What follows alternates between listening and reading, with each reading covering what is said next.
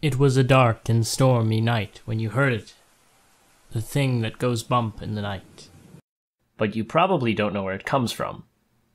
So, we're going to tell you that today. Hello, I'm your lecturer, Lucas, and with me today is... Your lecturer, Tina. And we're going to answer the tough question of Gothic. Where did it come from exactly? So, if we start at the beginning of this, you might be thinking, well, as my teachers have taught me, the most important thing to do is always look at where the word comes from. And that would be right. So if we start by looking at the history of the Gothic, we live in Germany, so we might know the word. Gothic comes from the Goths, a group of people, tribes that had lived in southern Scandinavia, and that was their name. Most primarily, people know the Visigoths as being a group of Gothic people that frequently conflicted with the Roman Empire, especially around the time of 150 to 200. But that doesn't really seem to make it clear what exactly that has to do with literature. We aren't reading Gothic literature written by the Visigoths. That would be odd. At least it would be odd in the Anglophone context. Some people might wonder the question, is this arbitrary? So we're not reading stuff written by the Gothics, why would we even call it that? And Roberts, who is a great source on the origins of the Gothic, he talks about Proto-Germanic and how originally, Gothic is derived from the word Goiten, which I've just pronounced perfectly, which means to pour or to flow. And Gothic literature, like a flowing river or something like that, has demonstrated a restless fluidity of genre, a fluidity of its own malleability. It can change very well, quite a lot, as you're going to find out today. When I originally made this slide, I actually showed it to Tina, and she was like, "But Lucas, it is about the Goths. There is architecture." Right? That's what I said, and then you said, refer to the next slide, which we're just doing. Boom. There it is. Usually, scholars do focus on the connection between Gothic architecture and the Gothic novel. And I was going to say something, but I thought Tina said it pretty well herself. Oh, thank you. Well, as you know, it's connected to the Gothic architecture, and you may know that Gothic architecture is something that came up in the Middle Ages. Now, the Gothic novel, at the very least in its early incarnations, quite frequently included medieval elements. And that was because it was trying to set the stories that were Gothic in a past that was distant, that could be both romanticized and stylized as dangerous, threatening, somewhat other. Because, of course, in the Middle Ages, there was also the Catholic Church, which had a lot more power than it did when the Gothic novel was first established, at least in England, because there weren't Catholics anymore. And I think that's a great point. It's important to know that, to the people who lived when the Gothic novel came into being, these Gothic castles were material aspects and reflections of this past reality that they could see, that they could experience, and whether they were ruined or still maintained, they did represent not only exactly just this idea of the Gothic, but also became affiliative with the idea of older ideas. And you'll see why that matters later on when Tina explores it further. I shouldn't spoil anything. One thing that was really well pointed out by Dr. Katrine Altons, who is going to be doing your session or video, maybe you've already seen it, on the Australian Gothic, is that it's also named as Gothic literature because of the mechanism of othering that is used to explore a variety of contested ideas. And that kind of connects to what I said with the architecture just now a little bit, right? If we think of Gothic as these old ideas, or like an old order of ideas, and we think about the time period where this is being written in the 1700s, and it's quite an interesting time in European history, at least. There's a lot going on, and new discoveries are being made in scientific fields, but also in philosophical fields. And because of that, there's so much in the milieu. The Gothic explores that by reflecting often on this Gothic kind of past. I would be at a loss if I didn't start with a talk about the Castle of Otranto. And it's not this one. The Castle of Otranto is probably not the first Gothic book. I'm just going to say that honestly right now. But it is the book that codifies this as a genre. The Castle of Otranto, which was written in 1764, wow, that was a long time ago, wasn't it? It is quite an interesting book because of what it explores. It doesn't explore any new ideas, per se, but it takes this assembly of different ideas and arranges them, composes them in a way together through its tropes, through its different characters, many of which we're familiar with and we'll talk about even more later, but some of which I think are important to highlight. The dark, scary castle. As you can see in this picture, we have nobility. We have a representation of this sort of lineage to the past with tapestries literally on this picture. And this is actually a picture from a 1790s version of it. And one of the most important parts is that we have the ideas of lineages coming together with ideas of religious orders, with ideas of this surprise child, bastard child, and things like that, all coming around and coming together to create the first Gothic novel. And I'm sure you all have heard of it. Definitely, right? And maybe even read it. No? So why not? I don't get it. If it's the most Gothic kind of novel, why didn't everybody like it? Or, well, people might have liked it contemporarily, but if we think about the novel itself, he talks about how he pulled it from Shakespeare. He pulled from Hamlet, Macbeth, Romeo and Juliet, some of the ideas that he brings together in this new and creative way. But we don't really hear very much about it today, and I don't understand. Why is that? Maybe you already gave your own answer. It is quite an old novel, and I'm not sure that it would seem as creepy and scary today as it did when it was first written. That's true. It's not scary at all. There we go. But if we read Gothic novels, then we want to be scared. That's what we want. We want to be titillated. We want to read something that makes us at least go a little bit, ooh, that was scary. We want to have this thing that goes bump in the night. And I'll get back to that in a moment when I talk about the sublime. But first, I would just like to introduce you to the idea that what we've been talking about is really not the Gothic in general, but the European Gothic. Now, we've been talking about the origins of the Gothic novel, and certainly those lie in 18th century England. If we talk about the Gothic novel as a fixed genre, then it relates back to all these different new revelations, new discoveries in the 18th century that were then fighting with older ideas, and that sort of brought about the genre of the Gothic.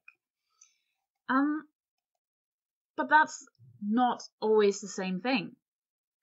If you look at this quote by Fred Botting, he talks about how Gothic atmospheres are gloomy and mysterious. They are evoking emotions of terror, for example. But the things we find scary are not the same all around the world. If you look at the pictures there, I've got a creepy forest full of fog. That would be something that might be scary for a European person. And in the lower corner, I've got a cornfield. I've heard that's creepy, at least to some Americans. Yeah, that's true. There's a whole tradition of corn mazes that is quite prevalent in the U.S. I'm not sure about here, but during Halloween time, children will sometimes go into these corn mazes. Those ones are a bit more low-key. But for some people, this is the true scariest thing because it's hard to tell which direction you go in a cornfield. Or at least that's the idea. Very similar to fog, if you think about it. Absolutely. So the way forward is sort of prevented. It's disturbed in a way. And you can't see ahead. So there's a lot of unknown that is ahead of you. And those are, I think, probably Gothic ideas that are pretty widespread that we can see in different cultures. But that's exactly what I'm, trying to explain here. The Gothic may be something that we all have in common. We probably all want to be scared at some points. but the things that scare us are different. And so there are distinct and important modes of Gothic that may be associated with a variety of European literatures, but there's also Japanese Gothic, which of course we're not going to talk about here because we're talking about Anglophone Gothic mostly. Still, there's a distinct national context to various Gothic tropes. Now, with the European Gothic, we can connect it back to the phenomenon of graveyard poetry, which stems from the 18th century in England. We can see a sort of movement from England to the continent and back. We have a cross-fertilization where structure, style, setting, and themes are sort of shared between different European nations. There's the idea that, the fashion to write in a Gothic way comes from England to the continent, and then ideas from Eastern Europe, such as the undead or the vampire, come back to England, and then further on to Ireland and America. So we can talk about general Gothic ideas, but we can also talk about the Gothic in the context of national traditions. There is an Irish Gothic, a Scottish Gothic. I've already mentioned the Japanese Gothic, and you may have seen examples of that in movies such as The Ring. There are even cultural Gothics to consider. Some people have explored Aboriginal Gothic or Native American Gothic, First Nation Gothic. It isn't necessarily linked just to national tradition or a nation state, but rather there can be a whole assemblage of traditions in the Gothic, which we will get into, I think, more. I think so. So what we're basically saying is there are different versions of the Gothic. Now, Lucas already hinted at this idea of dualistic clashes. Within the Gothic, there's this idea of competing ideas, competing concepts. We've got the supernatural that is juxtaposed to reality, to the natural. We've got mysticism juxtaposed to materialism, religion and science, death versus life, which is possibly the most universal one of these. We also have ideas that, counter, freedom with hierarchy. A lot of Gothic novels are set in feudal societies. We've got a lot of kings and lords and so on in the Gothic novel, even though in the 18th century, as Lucas has also already hinted at, we've got several movements that go away from this absolutism, like the French Revolution, for example. There's also the idea that the Gothic deals with the contrast between a repressed sexuality and sexual desire. If you think of the vampire, for example, that is a figure that repulses, but it also attracts. Or if you think about the werewolf, you can also make a similar, comparison in that these are creatures who suddenly become more wild in a sexually erotic sort of way in the night. Yes. Although I think the vampire is the strongest example. Absolutely, but that isn't how he started off, the vampire. I mean, in the original folklore about the vampire, he was just, a completely gruesome and disgusting undead creature that would just suck you dry and was probably rotting already. So nothing like Edward Cullen or my personal favorites, Anne Rice's vampires. No, it just wasn't. I think the idea of an attractive vampire figure probably stems from Dracula. Dracula is certainly a threatening figure, and he's not as sexy and appealing as not modern vampires are. But the idea that he can be attractive, that the vampire can be attractive, very much starts with Bram Stoker's Dracula. And maybe that's a Gothic novel that we all know more about, right? If we think about Dracula, or if we think about Mary Shelley's Frankenstein, or if we think about even Dr. Jekyll and Mr. Hyde, maybe. There's a variety of popular European Gothic novels that we can highlight as being part of this struggle of ideas. Jekyll and Hyde being maybe a little bit on the nose. I was about to say that. Jekyll and Hyde, of course, includes the figure of the double, which is the personification of this idea of two struggling sides. Before we go a bit further into various tropes of the European Gothic and eventually the Gothic in general, I would like to introduce to you a concept that is called the sublime. Now, the sublime it stems from long ago from a Roman historian Longinus, but in the form that we are talking about here, which becomes relevant for the Gothic novel, it was described by Edmund Burke in his 1757 treatise, An Inquiry into the Nature of the Beauty and the Sublime. If you look at the quote up here, Botting says that the Gothic signified a trend towards an aesthetics based on feeling and emotion and associated primarily with the sublime. So clearly the sublime is an idea that is intricately connected to the Gothic. Now, what does Burke say about the sublime? The passion caused by the great and sublime in nature when those causes operate most powerfully is astonishment. And astonishment is that state of the soul in which all its motions are suspended, with some degree of horror. In this case, the mind is so entirely filled with its object that it cannot entertain any other, nor by consequence reason on that object which employs it. So what this means is, if we look at the sublime, we are looking at something that is so vast and grandiose, but also threatening that we can't quite grasp it. Now, if you look at the pictures here, one of them is a romantic image by Caspar David Friedrich, Der Wanderer über dem Nebelmeer, or The Wanderer Above the Sea of Fog. And that sort of, in a way, exemplifies ideas of the sublime. We've got the solitary human figure looking out onto the landscape. And the other picture is a contemporary photo. We've got a wanderer just looking at the enormity of nature, at the astonishment that he derives from that, the sublime. And on the next slide, I've got images that are basically the same. We've got the human figure that is dwarfed by the environment, that looks at nature and has to admit that it's nothing against it. So it's this kind of feeling that the sublime describes, looking at something that is much bigger than you, that could crush you or kill you in any way possible, but you're removed from it. So you're safe enough to enjoy this feeling of danger, to enjoy this feeling of terror. And that is exactly what Burke talks about. We can look at these dangerous things. We can look at ideas of pain and danger. We can contemplate them, but from a distance. And here we can see the connection to the Gothic, right? We've already talked about how the Gothic always situates, or often situates, its stories in the distant past or in another country. And so we can read it and we can be pleasantly creeped out. And I would say that is something that is still with us. That's something that we still crave. That's why we watch horror movies or we read Stephen King.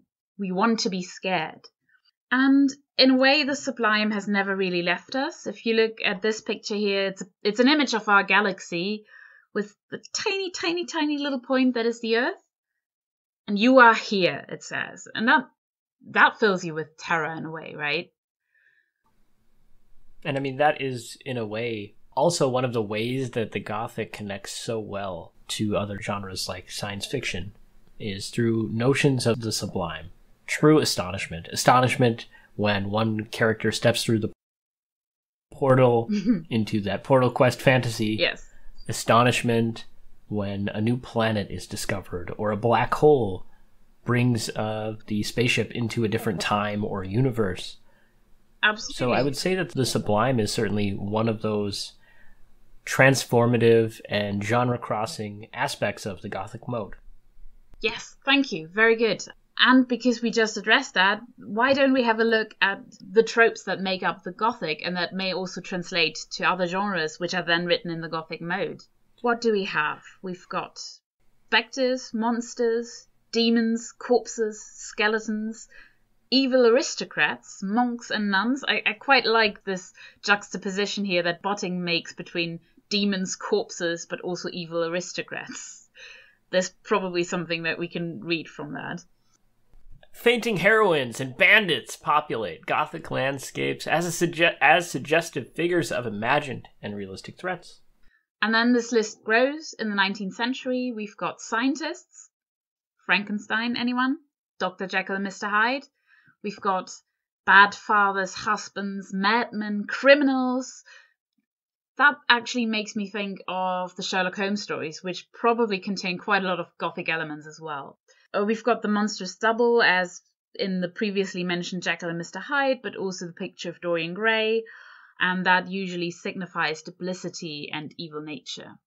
What about the landscapes?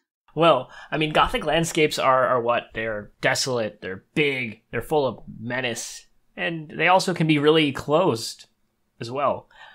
In the 18th century, Botting says they were wild and mountainous locations. And then in the modern city, they combined the natural and architectural components of Gothic grandeur, and wilderness. It's dark, labyrinthine streets suggesting the violence and menace of Gothic castle and forest. But I want to add a little addendum to this. It's important to know that the Gothic is both what is big and vast and what is imprisoning and confining. We don't really have any normal hallways in a Gothic castle. We either have the biggest hallway you've ever seen or the smallest one. Or we've got secret passageways, which are usually also quite small. Exactly. And that, again, shows the dualistic nature of the Gothic, right? Now, we've already talked about how the major setting of the Gothic used to be the castle, then it became the city. We've got whole books on the urban Gothic. Again, Dr. Jekyll and Mr. Hyde, I keep mentioning that novel. It's also based in Edinburgh, which is probably why I like it so much. And in recent days, we also have the haunted house, which is still a very, very popular trope, not only in novels, but also in films. What we frequently also have, according to Botting, is passion, excitement, and sensation that transgresses what is socially proper, that transgress moral laws. We've got ambivalence and uncertainty, and we also have the Gothic drawing on myths and legends and folklore. And Botting here says of medieval romances, but I would argue that the wider, the more global Gothic also draws on other sources, on other myths and legends. And I mean, when you're drawing on these other myths and legends, I think that really segues well into the idea of Gothic that is not just European. Because the Gothic, as we said, travels and transfers and changes. I also just want to point out that while we did mention a list of tropes, we even looked at a list of tropes on TV tropes because there are just so many things that are Gothic. And if we wanted to, we could just go da-da-da-da-da-da. We could read that all day because there are so many things there in the Gothic. This is not an exhaustive list of tropes, but it's pretty dang good. Now, new tropes arise, and they move back and forth, right? So if vampires arise in Eastern Europe, they will come back to the European Gothic, and the same thing is going to be true for post-colonial Gothic. Why is that important? Well, when we read soon, maybe you'll have some opinions about that. Maybe that's a traveling back kind of story. Maybe it's not very Australian. It depends on your opinion.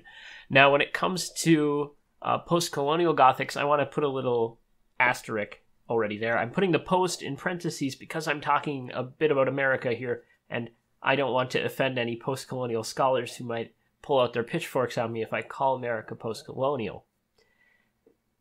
The reason that we're going to talk about America for a moment is because American literature, like Australian and Canadian literature, has had strong influences on the Gothic, but I would think, and I would argue, and I think Tina would agree, that the American influence is probably the most noteworthy so far.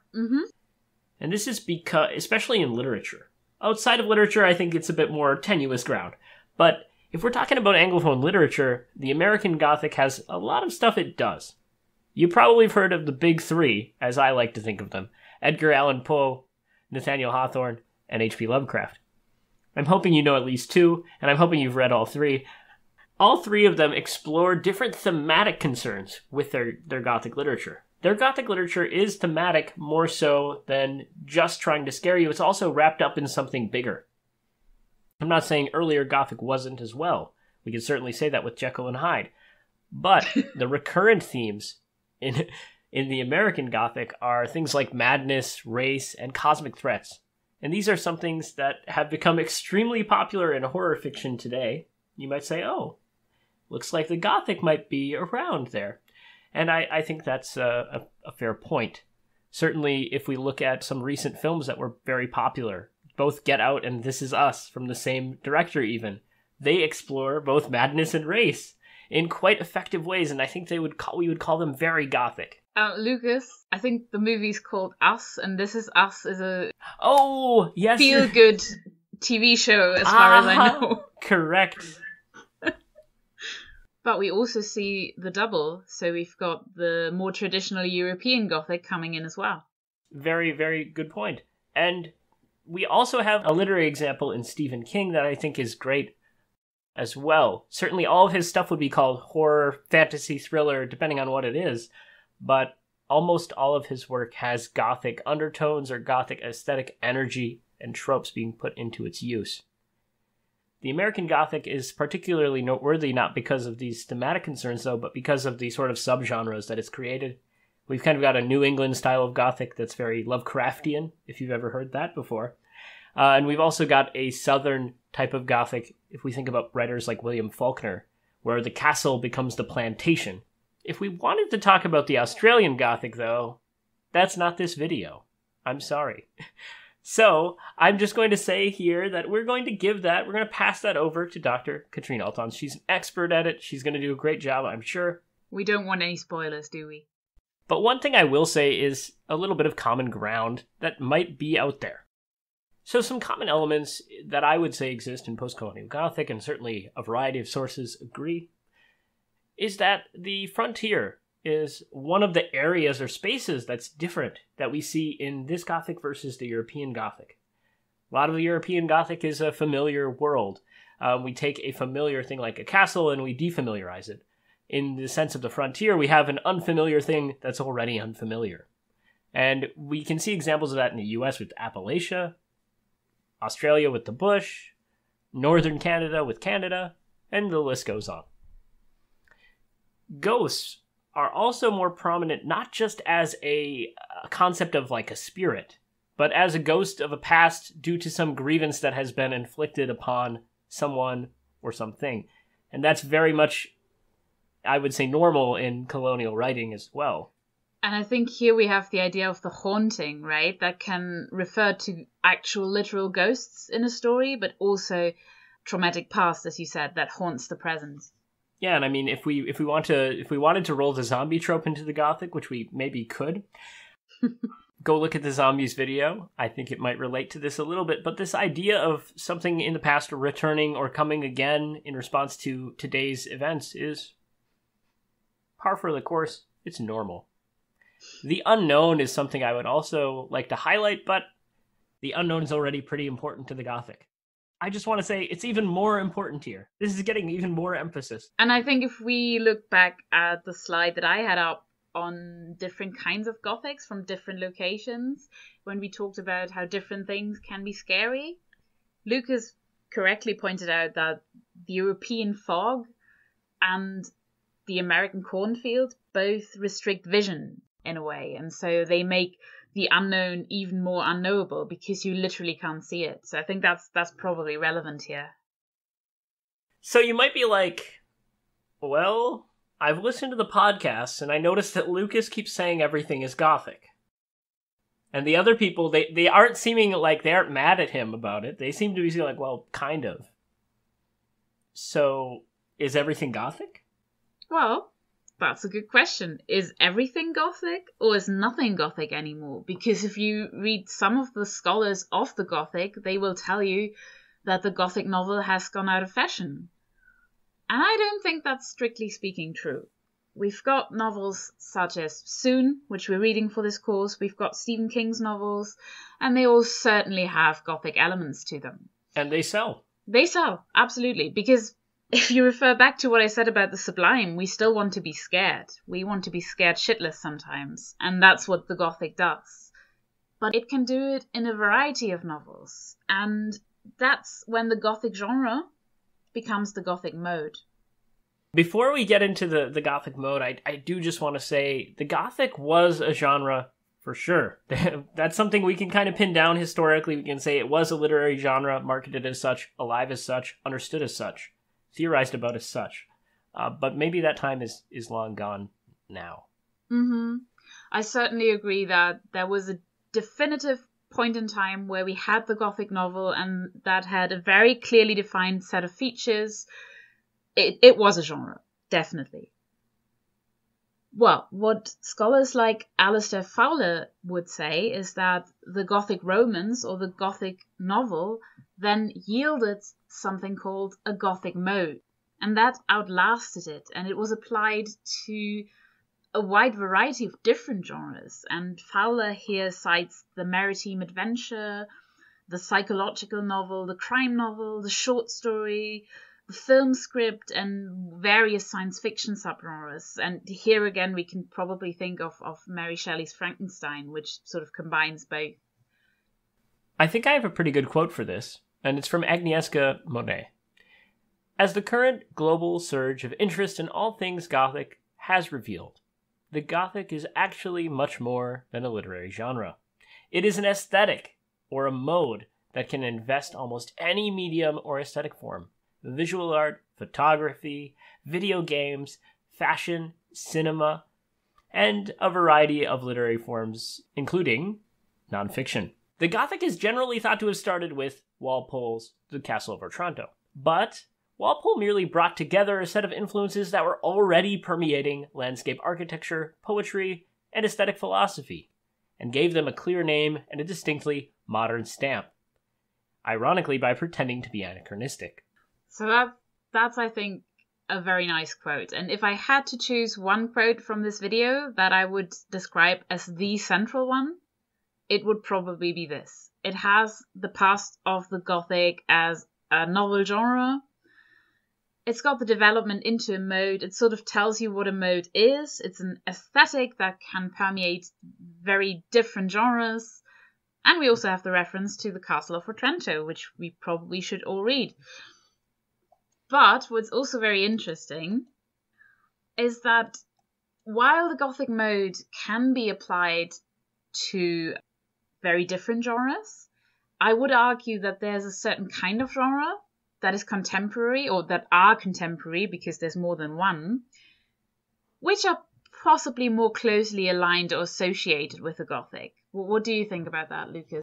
I mean, if we think about genres that have truly the strongest relationship, I think we can look at what genres came out of the Gothic. Mm-hmm. So at least in the tradition of scaring people, we have horror. We also have detective mysteries, because they are about horror that has transpired, a horror that we react to and we reestablish or we solve in some way.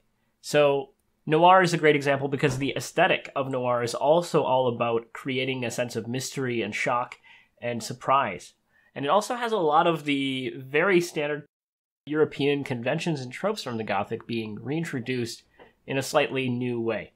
And if we think about the American New England Gothic, cosmic horror is that genre, and soon is a piece of cosmic horror, one could say. Supernatural tales are another obvious pick, right? I think, generally speaking, if we look at something like Twilight, to me at least, it's very clear that novels that involve vampires, werewolves, and demons do have some relation to the genre that was all about vampires, werewolves, and demons.